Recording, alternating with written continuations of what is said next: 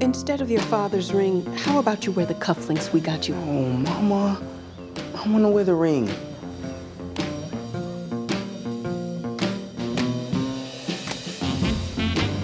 We have a really good life in Chicago, but they have a different set of rules down in Mississippi. you have to be extra careful. I know. Bo, be small. Like this?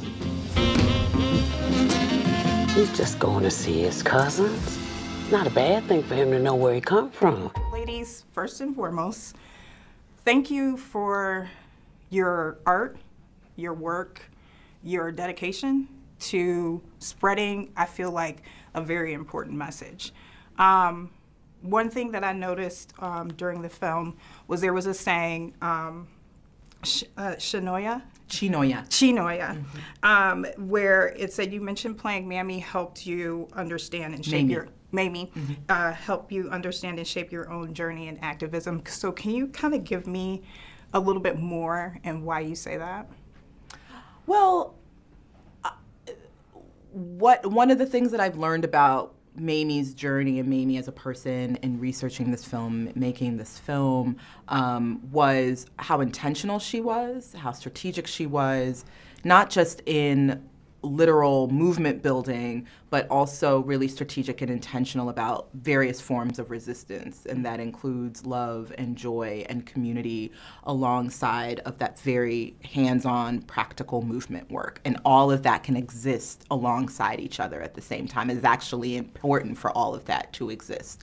And so that's that was something that's really resonated with me as I think about the ways that I want to contribute to the world in my activism and advocacy, and how important my own joy is. And so I'm really thinking about how to balance all of that together alongside it, because that's resistance, you know. So that's what I meant by that comment. For sure.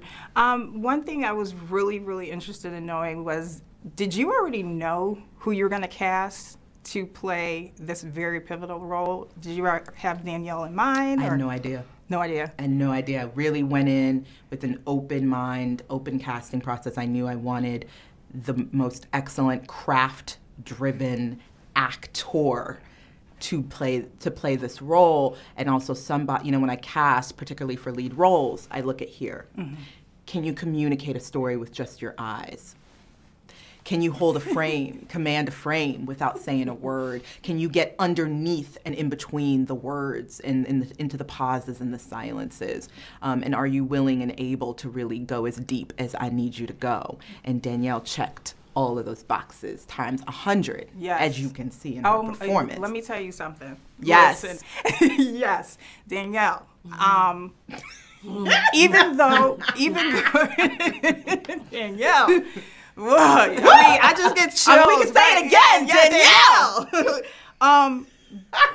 One thing that really captivated, like, you know, was just said, your eyes and your emotion. And I mean, it takes a while for me to cry, but you brought me there. I was starting to, you know, tear up and just really be in the moment with you. Where are you drawing that from? What is your motivation? I mean, the motivation is from Black experience in general. I think coming to this film was a difficult choice because it's a difficult moment to engage.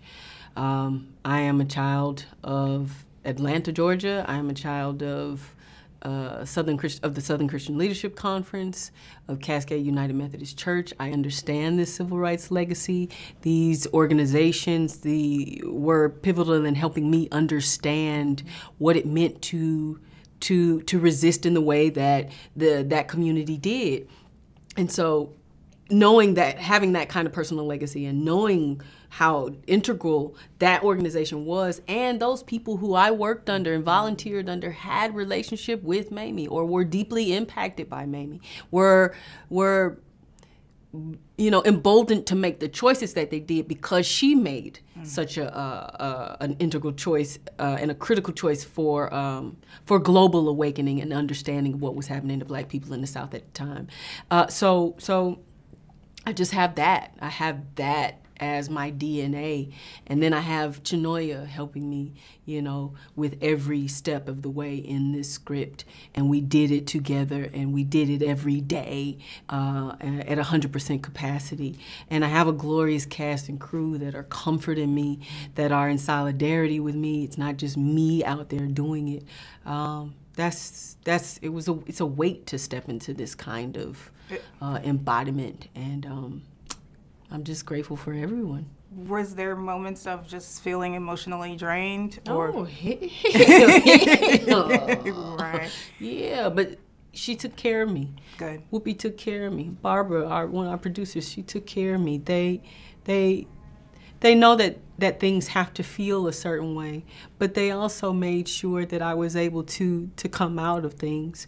The camera department wore white shirts, button-down shirts and ties in solidarity on the really hard days.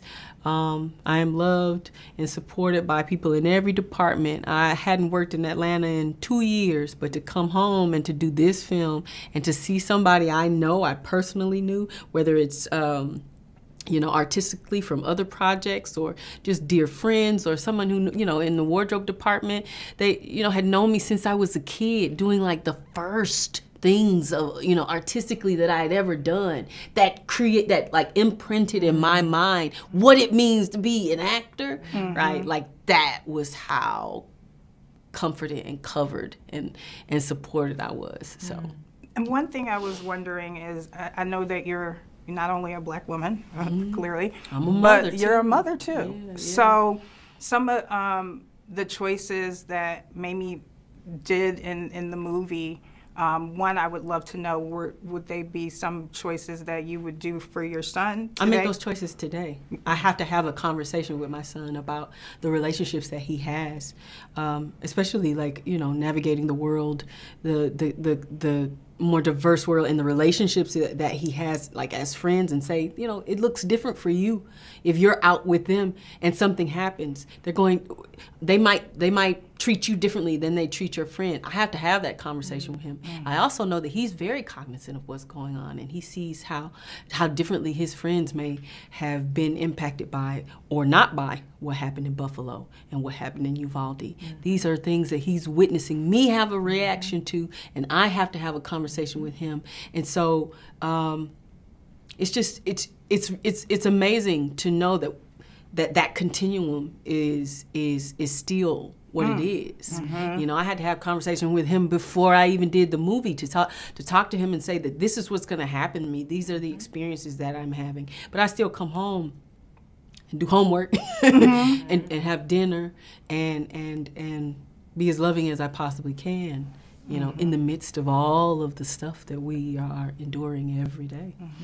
Chinonye, one thing I appreciated was that you did not show the trauma or the brutality that Emmett had to suffer.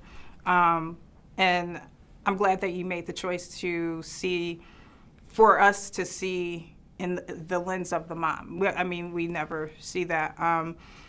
What was something with you making that choice? What was something that you really wanted the viewer to walk away with at the end of this movie?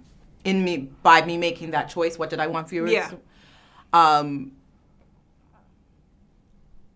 I want, in me making that choice, I mean, I hope that it situates the narrative even more firmly on Mamie and her journey, and it highlights the love that existed between Mamie and Emmett. But I also, by making that choice, I hope people can walk away from really seeing, feeling, understanding Emmett's humanity and his life that exists that transcends the black and white photo that we're all used to seeing of his corpse, of his body. And so yeah, all of that, you know, and also I hope they feel cared for, you know, because I was very intentional about, you know, as Danielle has said before in previous interviews, using the phrase critical care, and you know, and making that decision was a part of that. Last question. You know, a couple of years back, Emmett Till's accuser came out and said that she lied and fabricated the story. What is your thoughts on that? And that actually was not true. Yeah, it was not true. Okay. And that came out that there was no evidence to support it, and that was later walked back on. Yeah. Okay, because I was wondering, with him whistling, there was also talk about him possibly, having autism or something like that, and I'm like, okay. So there's been so many different accounts of the story, but thank you so much for clearing that up. No because I really wanted to know. Didn't about happen. Yes. Thank you so much again to Thank both you. of you ladies for allowing me to interview and talk about this movie, and I highly recommend it not only to mothers and sons, but just to women in general. I think To everyone. people. Yeah, Yeah, people. Yeah. Yeah, because it did bring out the humanity and the wow. Thank you. You should have been in the theater with me. Everybody's like, oh, when they show the body and then he whistled, they're like, no, don't do it. So yeah, thank you again. Thank ladies. you. All right. Thank you so Have a much. good You one. take care. Okay, you too. Bye.